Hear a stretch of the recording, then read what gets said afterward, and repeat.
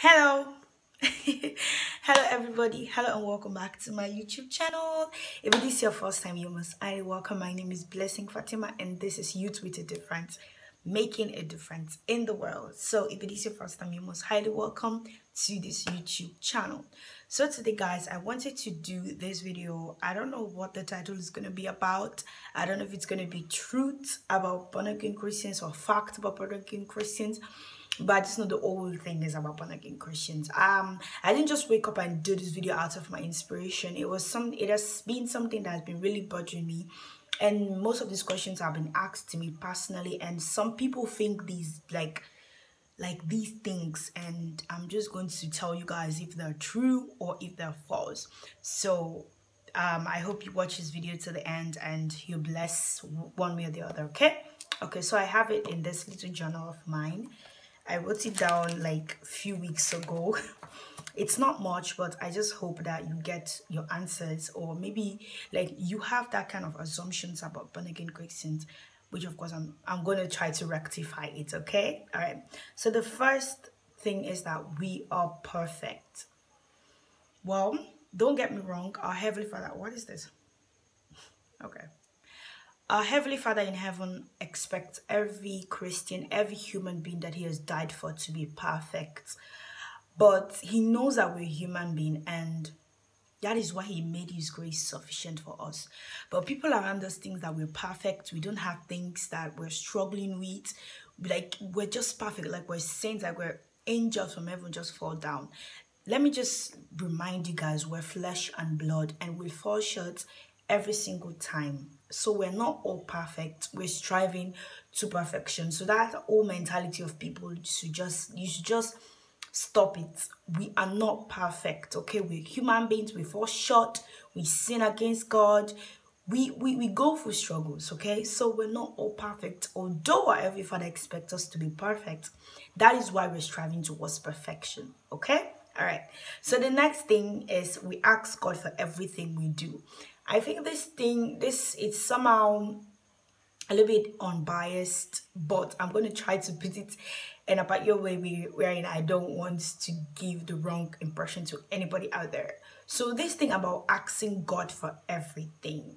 Okay, God expects us to ask him for everything. In the book of Matthew, say, ask and you shall be given, seek and you shall find, knock and the door shall be opened. But like, is it literally everything that we ask God for? Okay, like there are major things that we ask God for, like, God, I want to marry, like, God, direct me, God, I want to have children, how many children should I have? But this whole thing of okay, God, I want to brush my teeth with Colgate, or should I use aloe vera paste, or should I rub Vaseline on my lips? That, like, you people think this extraordinary thing, like, even when it's time to sleep, like, God, can I sleep? Like, that is the extreme of what you people like. I've been with some like people like you ask for everything, like, even when you want to drink water, you ask. No, it's not like that. It's not like that. No.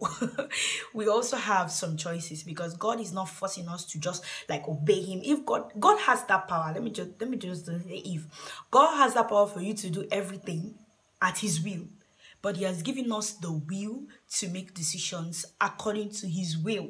Just trying to understand, okay? He has given us the free will to make decisions at our will to please his will. So he's not forcing us to do anything that we don't want to do.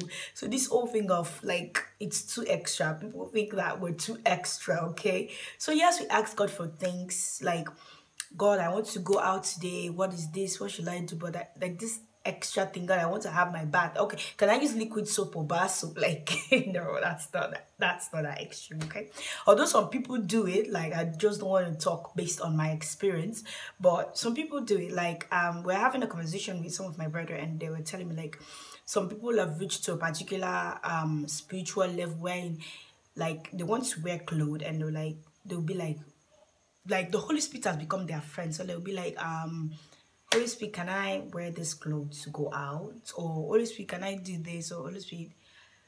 But that's not for all. That's not literally for everybody. No, it has to reach to that extent. Okay.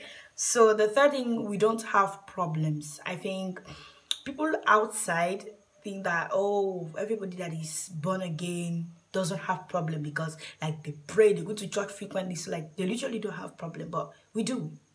Because let me just tell you, the moment you declare that I want to be holy, okay, I want to serve God in righteousness and holiness, Satan is going to be at your back, he's going to be at your front, he's going to be at your head, he's going to be everywhere you are. So I think we have most of the challenges, like Satan will not leave you. So we have problems, we have challenges. I think we have the greatest challenges more than the people that are outside of Jesus. Like Satan, you're already in his book, so like he doesn't worry about you. But you that is trying to stay away from him, trying to live a perfect life, you are first, when you open his book, you are the first to be on his book. So we have problems, okay? We have problems. The first thing is our pastors choose who we marry. This thing had happened to me a lot, like a lot, guys. Even the time that I was in school, in high school, but I'm in the university now. But the time I was in school, there are people that were, oh, when we finish school, I'll marry you. I'll tell them, okay, go and meet my pastor. They'll be like, your pastor? Are you not the one that's going to sit at the house? I know he's going to marry, so I'm not going to marry a pastor. I'm going to marry you. So are you going to marry me or not? So people have that own mentality that it's a pastor that is choosing for us. So if you bring somebody to your pastor and your pastor say no, so like your marriage is over. Let me just clear this. Let me just clear the air on this particular topic, okay? Please, Holy Spirit, give me wisdom so that I will not give wrong information to anybody. Okay, so first of all, let me just answer the question clearly and very simple.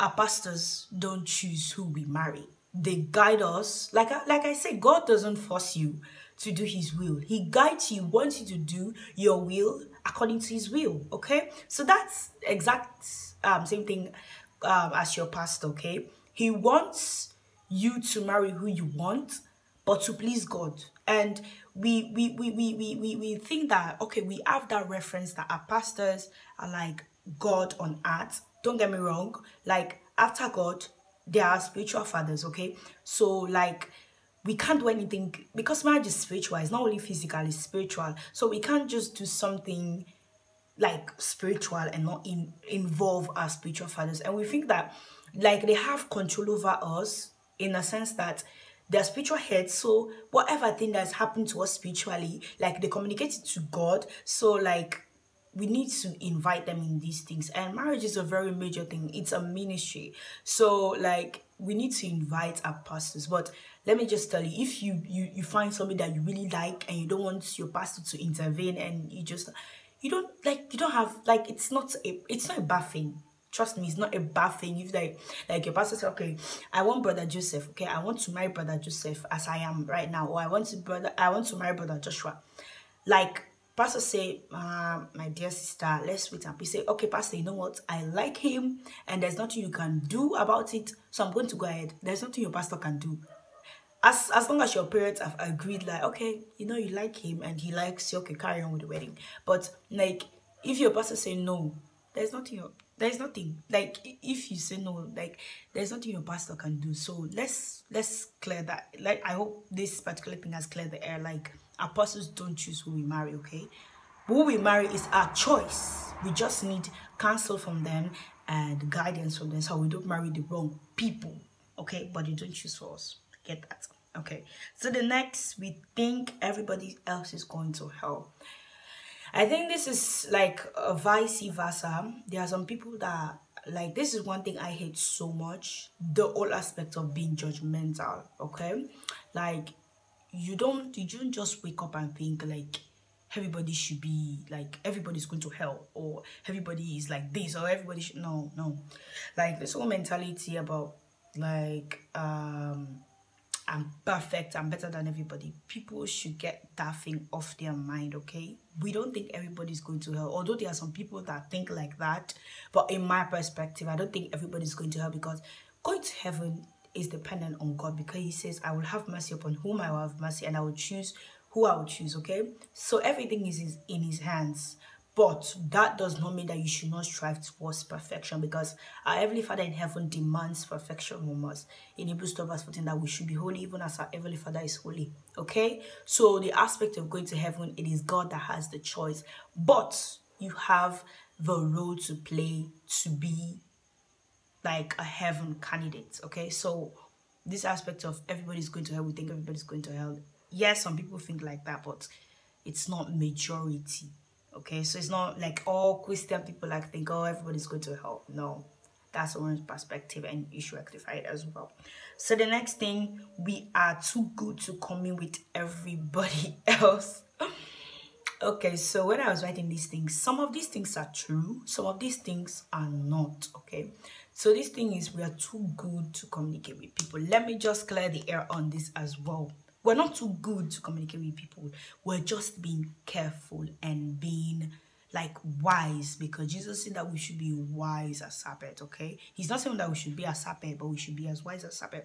If a serpent know that like there's somebody here that would, it will not come there. And so basically we don't feel good, we don't feel prettier, or we don't feel perfect than everybody else, that we don't want to commune with people. We're just being careful about the friends that we communicate with, because the Bible says that evil communication corrupts good manners. So you become the people that you start to commune with. If you start to commune so much with smokers, you start to smoke. So that is why we're being careful about the people we commune with. It's not that we're too good to commune with people, okay? No, we're just as natural as you. We're flesh and blood as you are. We're just trying to be really careful. I'm trying to say it generally for every Christian, okay? So we're just trying to be careful. No, we're not good, or we're not perfect, or we're not holier than everybody else. We're just trying to be careful because, like, show me your friend and I'll tell you who you are. So that is the whole scenario there. Okay, so the next is, we don't make mistakes. We do make mistakes. I make mistakes every single day. That is why the psalmist says, for all I've sinned and falling short of the glory of God. Even though David was known as the man after God's own heart, look at what he did. Okay, so we do make mistakes. We do make mistakes, and we fall short, and we lack. Like, there are a lot of things. We're not perfect. Like I said, we make mistakes. We sin against God. Yeah. So it's not that, okay, we're working, blah blah blah, and everything is, no. We make mistakes. Okay, we do make mistakes. All right. So the next is, we all are poor, and it is sin to be rich. It's not a sin to be rich, okay? As I'm here, I'm going to college. I want to be somebody. And why is that? Because I want to make money. I want to live a comfortable life. So it's not a sin to be rich, and we're not all poor. Okay, so I think this is one of the things that are really discouraging people about becoming born-again Christians and becoming holy believers, because they think no sooner you become rich, no sooner you give your life to Jesus, you become poor. Because you see people like, they start to do restitution. I'll try by the ways of God to bring that up, because, well, restitution. So they'll try to make restitutions if, like, they went to the university in the wrong way, or they got the job in the wrong way. Like, oh, I need to do my restitution. I need to tell the people that, like, this thing that I went in with is wrong and all of that. And, like, okay, if the people say, okay, you know what, since you have done it, so we're going to fire you, people are scared. So the sooner you become holy, you become a Christian, you become poor. The Bible says that we are priesthood, we're royal priesthood, we're amazing people, okay? So we're not poor, and God expects us to live a righteous and happy life, like he says in the, I think it's 3rd John. That has been my favorite scripture for this year. Beloved, I wish above all things that thou mayest prosper and be in good health, even as thou so prosperous. So God wants us to prosper spiritually, physically, mentally, facially, whatever illy you can find, you can figure out. God wants us to prosper in every aspect. So no, we're not poor. And it's not a sin to be rich, it's how you get the money that is the sin, okay? Yeah, so we're just normal people. We're like you. The only difference is that we're trying to please God in the right way. That is the only difference. But you breathe the same air, we breathe the same air you breathe, we eat the same food you eat, we drink the same water, we just literally live like you live. But the only difference is that we're working towards pleasing God. So I just hope that you got some message from this, and you learned something from this that will bless you. And yeah, so thank you guys so much for watching this video. And if you haven't subscribed, subscribe so that you'll be updated whenever I post another video. Thank you to all my always returning subscribers. I love you guys so much. Thank you, thank you, thank you, and see you guys in the next video. Till then, have a beautiful and wonderful and an amazing day, and Jesus loves you so